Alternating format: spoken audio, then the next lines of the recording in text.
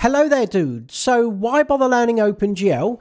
Because OpenGL is a 3D graphics API, which means you'll be able to create your own absolutely awesome 3D games and graphics, which will far exceed anything you've ever done before with 2D graphics. And so if you're coming from a 2D graphics programming background, then this is the perfect tutorial series for you to make a move towards mastering 3D graphics. Don't get me wrong, 2D games programming is awesome, but once you get stuck into 3D games programming, you'll never look back. As a comparison, I'm going to compare my 2D Pac-Man game with my 3D flight simulator, and I'll try to give you my own perspective on how it felt to me as I approached each challenge, and roughly how I see the difference between 2D and 3D games programming. So the first thing I remember feeling when I started to learn Allegro, which is the programming library I use for my Pac-Man game, is overwhelmed, which I think is because I'd never used a compiler before and I'd never installed libraries or anything like that. And now just consider for a moment that for 2D games programming, it's just these few lines of code that we need to get our graphics up and running. So that's just a single function call to create an empty image format and another function call to load the image. And then after clearing the screen, we simply specify where we want the top left corner of the image to appear, which in this case is the top left corner of the screen. And that's it. We can do the same thing for a character, which obviously is going to take up less space than the whole of the screen.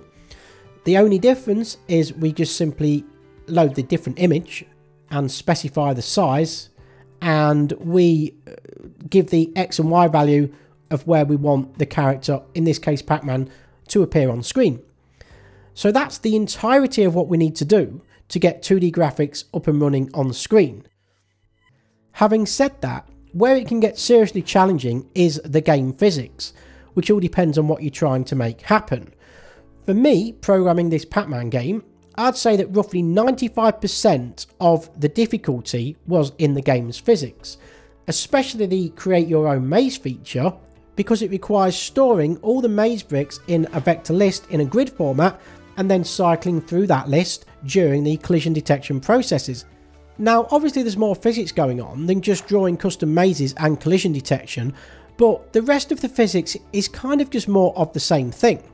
So the big takeaway from all this is just two things. First is that to draw 2D graphics is essentially nothing more than just loading images and specifying where on screen you want the images to appear.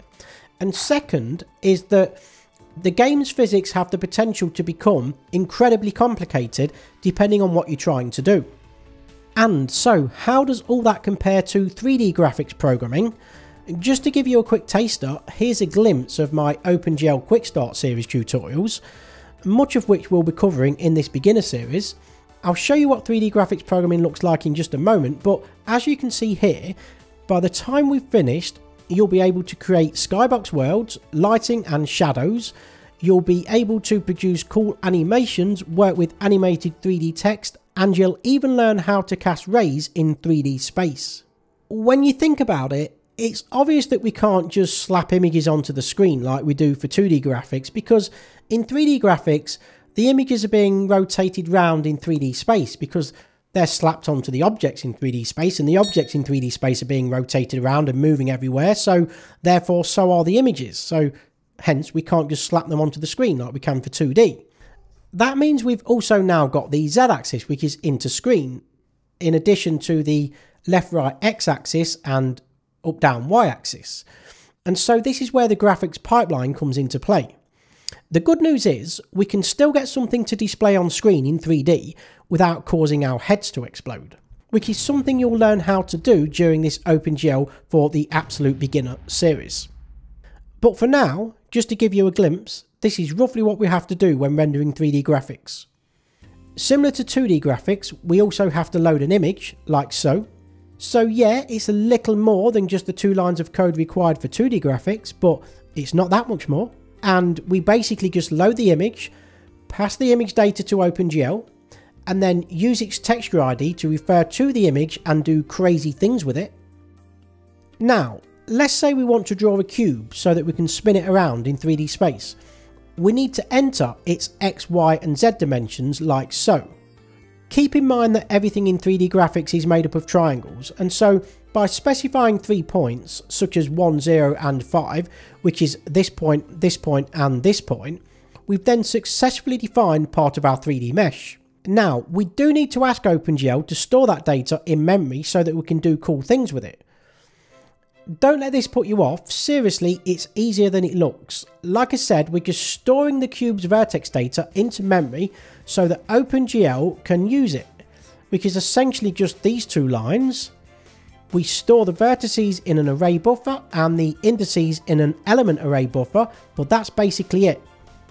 So, to recap then, we've looked at how to load an image, how to enter a model's vertex data into arrays, and how OpenGL stores that data inside memory buffers in order to render it to the screen.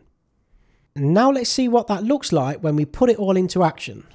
In this demo, I've actually used the cube vertex data multiple times, which is really easy to do, and so we've got multiple cubes spinning around all over the place in 3D space.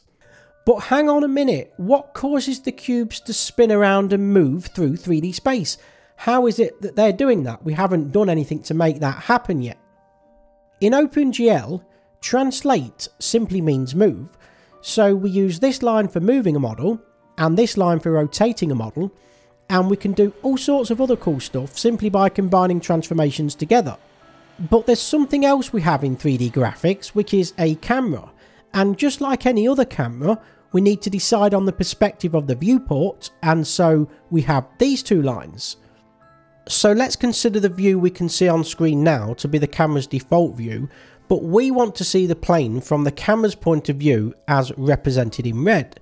To do that, we simply move and rotate the plane accordingly, and now just to make sure both views are the same, let's compare both views side by side, and there we go. Now, there's just one last thing I need to show you before you can consider yourself to be a 3D games programming super genius. Have you ever heard of shaders?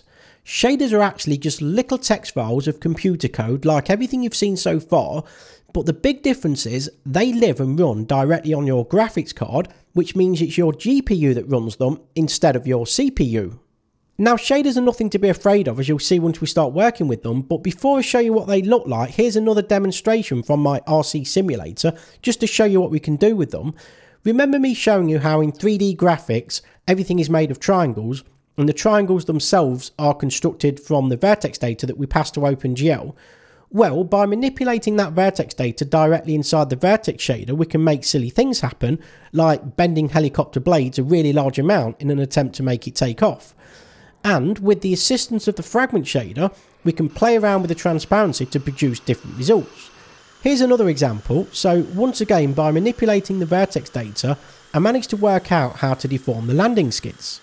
Now, I won't show you every single line, but for simple shaders, it goes roughly like this. We need just 2 shaders, so we create one of each, our vertex shader and our fragment shader. This is the example of our vertex shader, so all the things that you've understood so far, which were set up on the CPU side, we can now see working together here on the graphics card.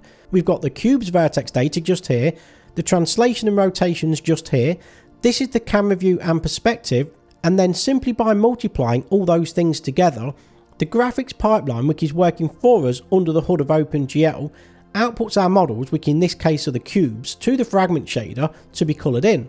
So basically the cubes with no images applied to them are automatically sent to the fragment shader, which looks like this. Now that we're in the fragment shader, the only thing we have to do is access the part of the image that the particular triangle or fragment corresponds to, and then the texture function will take care of it for us. So it's just a single line of code. It does take a few more lines to get the lighting up and running, and getting the shadows to work can be really tricky, but that's why we'll be taking it one step at a time as we progress.